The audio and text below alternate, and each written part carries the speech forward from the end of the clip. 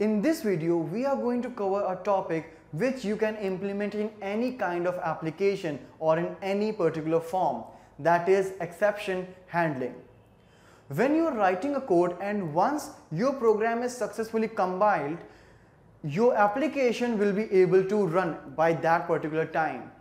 But if it is running and anytime it may cause any runtime error, maybe the memory of the system got ran out, or there may be some network problem, or maybe there could be any internal issue which may cause the error at runtime. So here the runtime errors which we are getting are actually called the exceptions. So basically we will not be able to remove those exceptions at sometimes, but obviously if they are coming we can handle them, because if we don't handle that, our program will get terminated abnormally and this may not give a good impact to the end user. So that's why exception handling is a very important topic as far as the software development is concerned. While implementing this exception handling, we will use try, catch, finally and throws keyword for making a complete exception handling.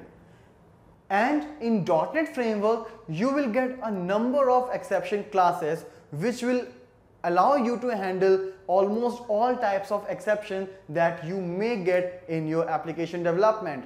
And system.exception is a base class of all those exceptions. That is, this is the base class, means all the exceptions are derived from this class itself.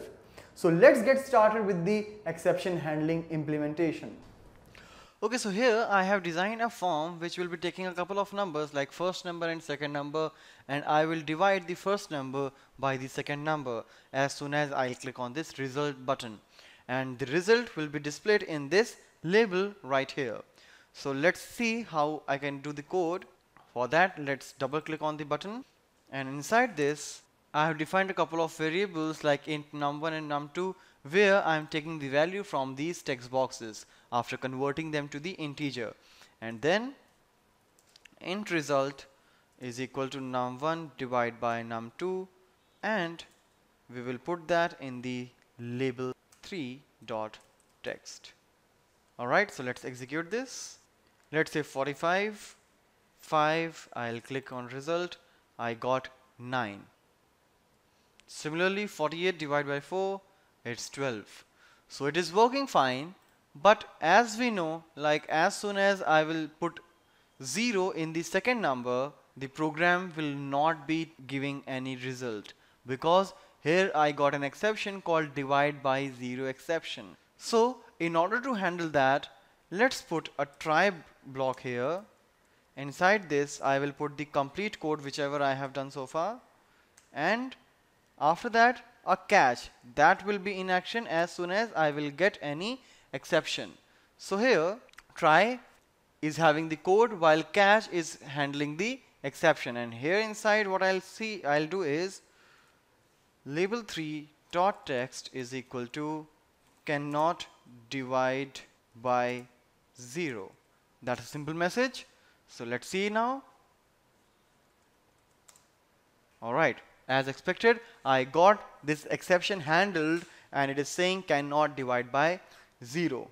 When you don't pass anything here in the catch block, that simply means you are using the base class, that is exception, whether you use it or not, but yes, it will by default be this exception class, which is the base class for all the exceptions in the .NET framework.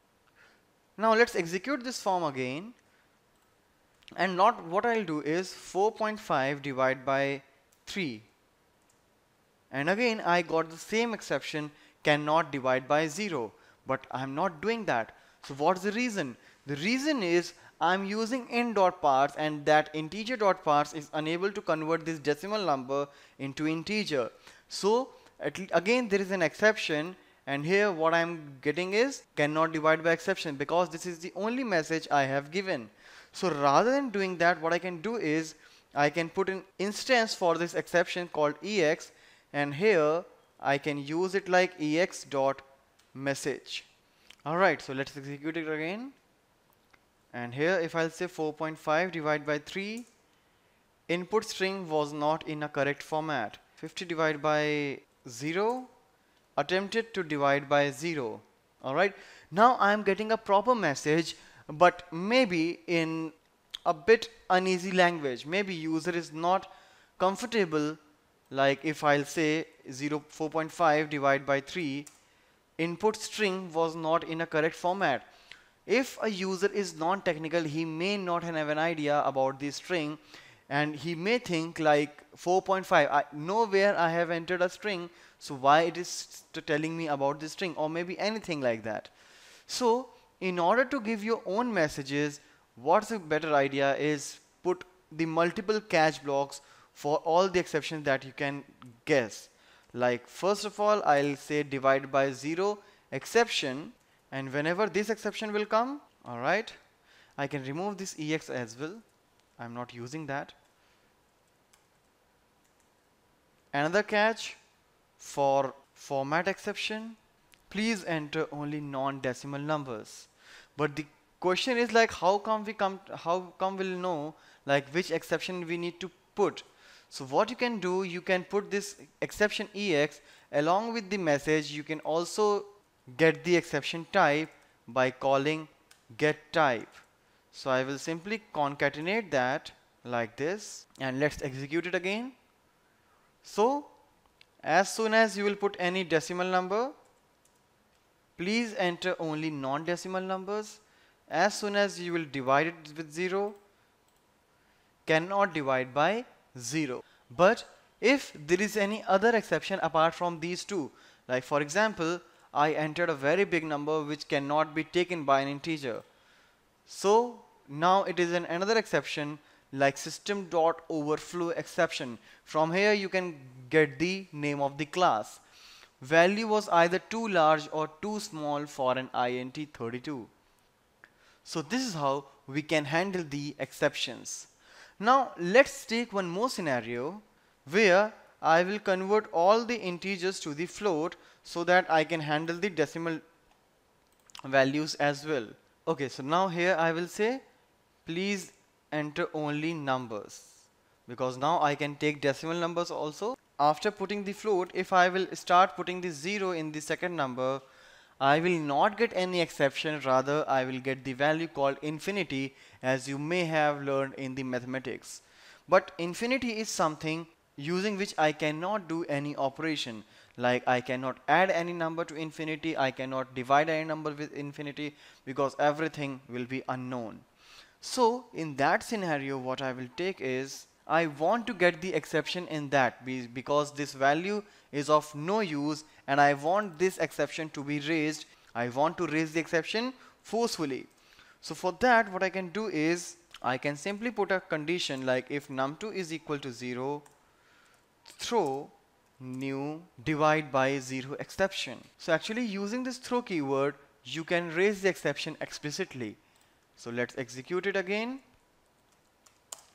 And now the exception got raised and I got the message again. You can also put this finally block when you want something after this particular code block must be executed. Because in case if you will put it without finally and you will undergo some unhandled exception, then that particular set of statements will not work. But if they are inside finally, so doesn't matter whether the exception is handled or not, that block will get executed, anything inside finally. But in our case, there will be no exception unhandled, because at last we are putting the exception class, that is the base class, which will handle all the exceptions. So this is how you can work with your exception handling.